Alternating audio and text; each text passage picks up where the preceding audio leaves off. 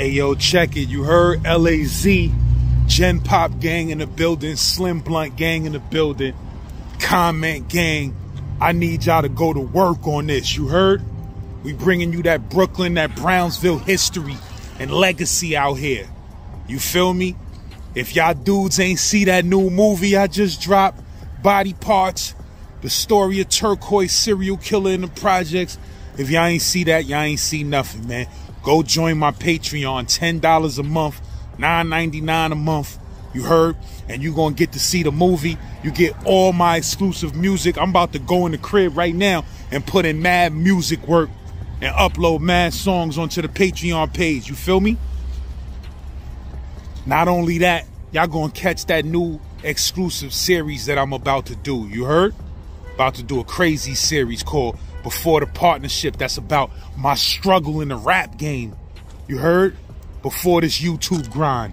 So y'all make sure y'all check that out. Shout out to my bro Shannon Briggs, Shannon the Cannon, two-time heavyweight world champion, boxing legend, Shannon Briggs, for plugging me in with the bro Vic-Lo, aka THIRSTIN HOWL lll, Brownsville legend, hip-hop legend. You heard? Low-life pioneer. Know what I mean? Listen up, y'all might learn something. Z-Man, Suicide Polo with the Ski Man. Let's get it. Let the champ here. You know what I mean? This is going to be legendary, son. And I know I'm going to watch it like 500 times and shit. You know what I'm saying? Give me a shout out and stuff, son, please. Definitely. I mean, good looking for connecting me with the bro, too. Come on, I watch every show 5 times, lads. My wife be tripping and get mad at me. See, you watch the same. No, son, listen. Lads, your shit blowing up, but this going to be legendary, son. This is what I've been saying.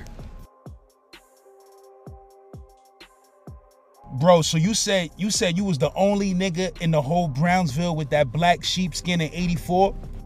No, I was the only nigga I ever seen with a black sheepskin. Period. I never seen it no place else, and I got my joint from Delancey.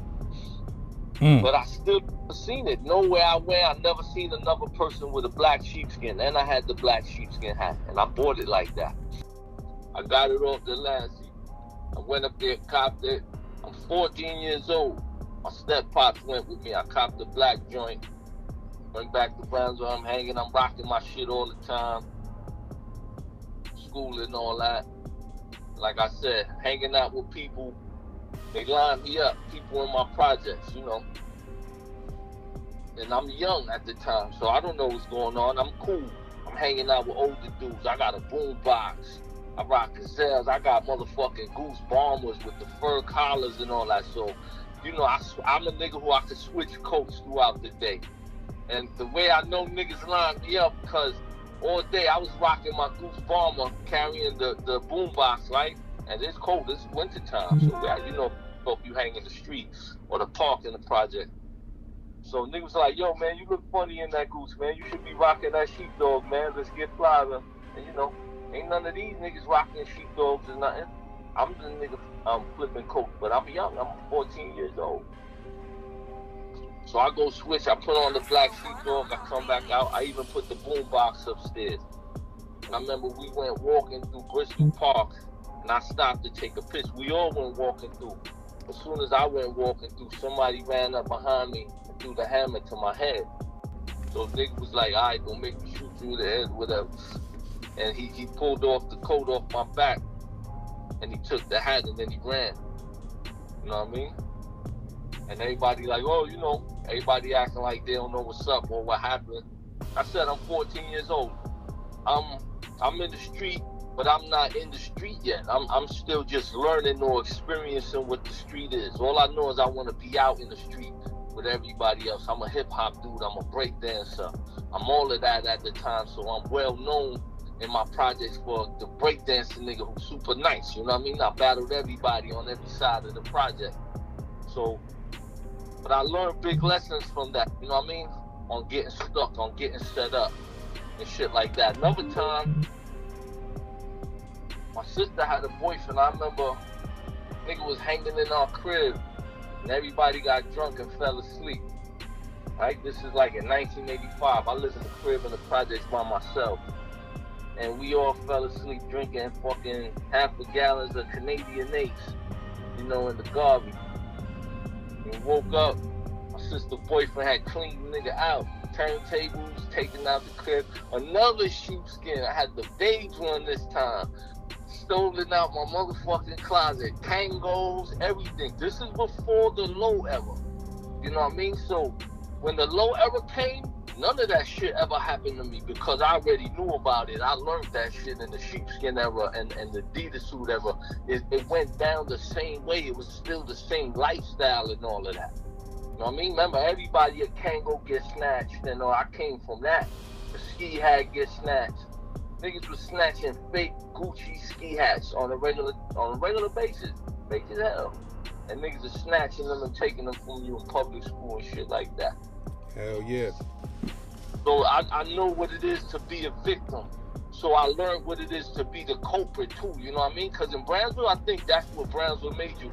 You either the nigga getting robbed or the nigga robbing. Like, they force you. You gotta be fucking robbing. Yeah, you get victimized so much, you get tired of that shit, and then you start victimizing motherfuckers. Shit is ridiculous. I remember niggas took my ski hat on the 60 bus going down Rockaway. Like, from behind, somebody just snatched my shit. Turned around, everybody acting like they ain't see nothing. You feel me? My shit gone. I forgot what. I think I had the Crispy Raiders joint. Nigga snatched my shit. I was tight. So, you know, Brownsville do go anywhere. You know what I mean? I went to all the projects everywhere. You know, I had people like everybody I met from jail. I go hang with them in their projects when we home. Everywhere.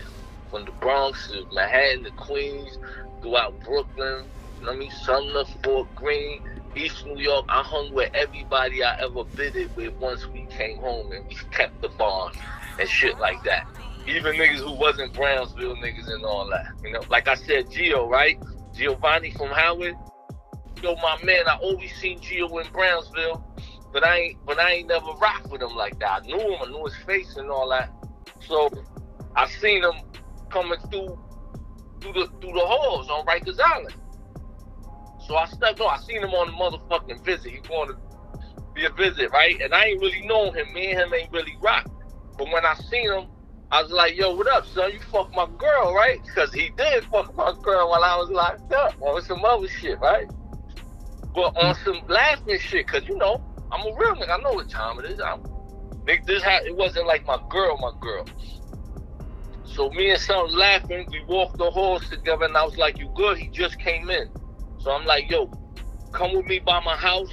I got a store. I got all up there. I went, got the nigga mad bags of Tang and motherfucking Kool-Aid and all kind of cookies and soaps, and make sure I laced them up, because he a Brownsville nigga. You know what I mean?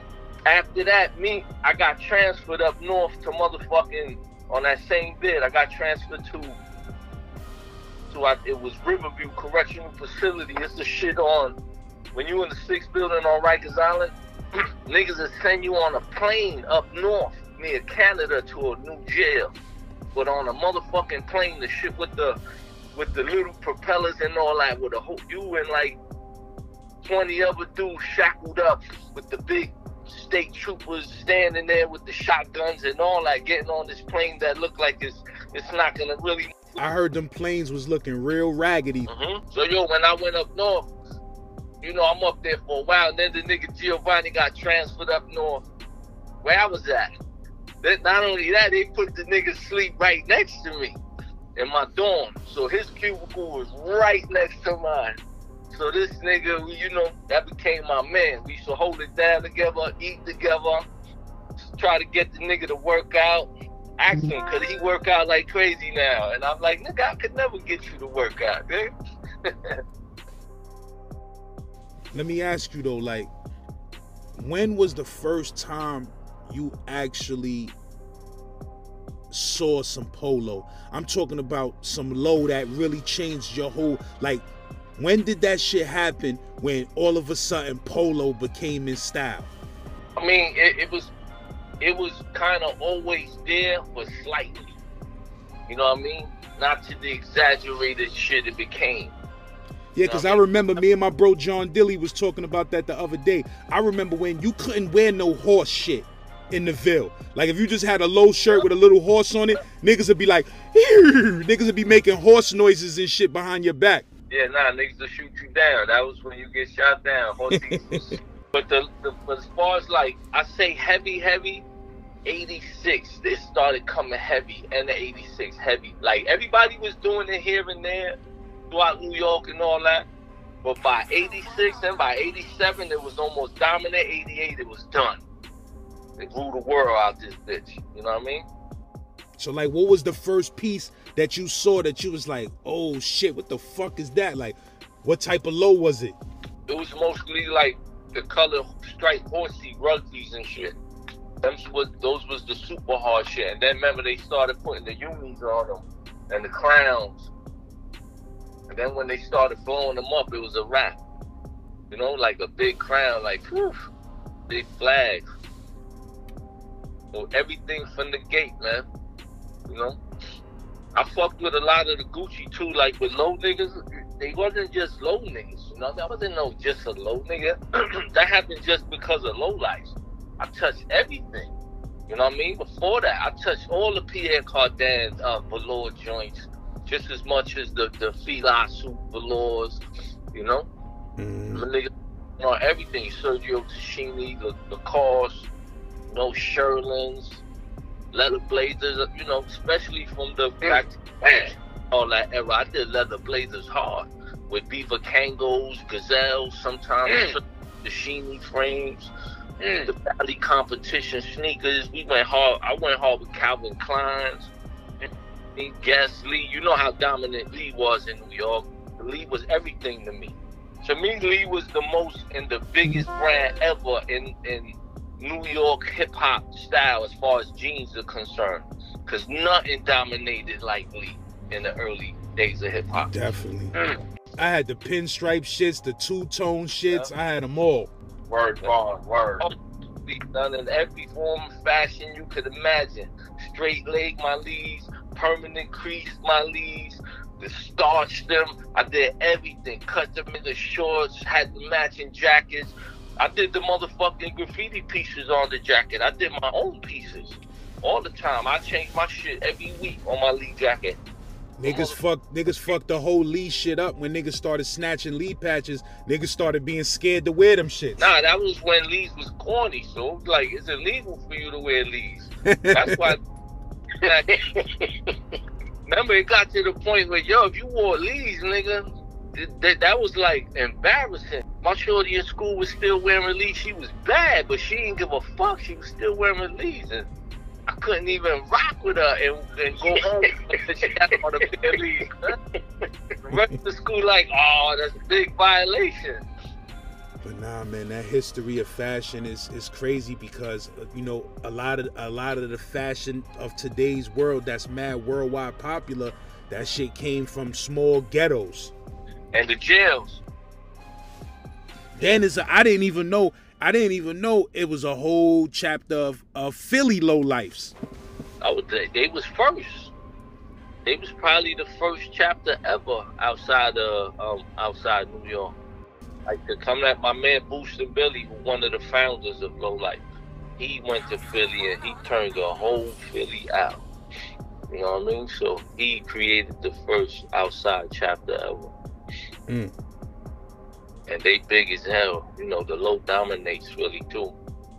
As far as polo wise, fashion and the hood and hip hop. Who started the Low Life? Well, Low Life was started by a bunch of us. You know what I mean? As far as founders. There was a lot of niggas already doing polo, boosting, thousands of niggas already going hard. There was already polo crews and all that. But Low Life is when certain niggas got together and created the bond that turned into Low Life. And then everybody they fucked with became Low Life and shit like that. Who was Ralphie's kids? That was something totally different? Ralphie kids became Low Lives. You know what I mean? Ralphie kids are from St. John's and Utica. Ralphie kids are founders of Low Lives as well. Like, so is Marcus Garvey. Ralphie's kids have their own history in polo and boosting and all that. The same as Marcus Garvey does. So Ralphie's kids and and Marcus Garvey, when we came together, that's what became Low Lifes. Nobody was a low life before that. When we came together as one, that's when it became Low Life. I named it Low Life. I'm the founder of the name Low Life, of bringing us together and holding it down, not just boosting and getting busy, holding it down. Don't let niggas rob you. Fight back. Don't run, motherfucker, because niggas was running and all of that. And when Brownsville niggas came in, and a lot of niggas from St. John, some niggas was super hard body with it, as far as moving around and being a low life and having niggas respect the low life name. You know what I mean? My nigga Boostin' Billy was definitely one of them. You know, he's one of them that carried it to Philly. And he's a nigga like everywhere nigga. He's not just a Crown Heights nigga. He's everywhere. You'll see him in Harlem. That's where he's from? He's from Crown Heights? Yeah, he's from Crown Heights. He's from the St. John's side of things. You know what I mean? Frankie Boo. I know y'all heard of Frankie Boo. Frankie Boo was another founder. You know what I mean? Disco. You know, even Vic-Lo. He was a little kid at the time, but he was there. He was part of the formation of what made it happen. You know what I mean? Of dudes, you know, learning to trust each other and respect each other. And everybody was different characters, different styles. Everybody wasn't tough. Everybody wasn't smart. Everybody wasn't fly. You know what I mean? There was so many different characters and different, you know, resources that a lot of the members and dudes had. You know, my nigga Kim was originally from Queens. He was one of the founders, but he moved in Brownsville. He moved in with me in my crib. The first time he ever came to the Ville and ran with us, he never left. And that nigga was just like a Brownsville nigga, the wildest. You know what I mean?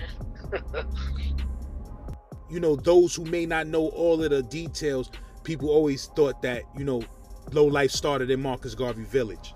It started with both. It had to be both. Without both, there's no Low Life. Not one of them started it or one of us started it. It's both. Always been that way. If not, it was just Ralphie Kids, or it was just MGV, like United Shoplifters and all that on Brownsville side. Because like I said, even the whole Van Dyke was with us when it started. You know what I mean? They was there before Low Life started. Millie Mo, Moosey, Kike, Seagard, you know what I mean? All of them rocked with us on a day-to-day basis. They went out, they got busy, they boosted, they did everything that Low Life do. If you look in the pictures, they in all the pictures as well. You know what I mean?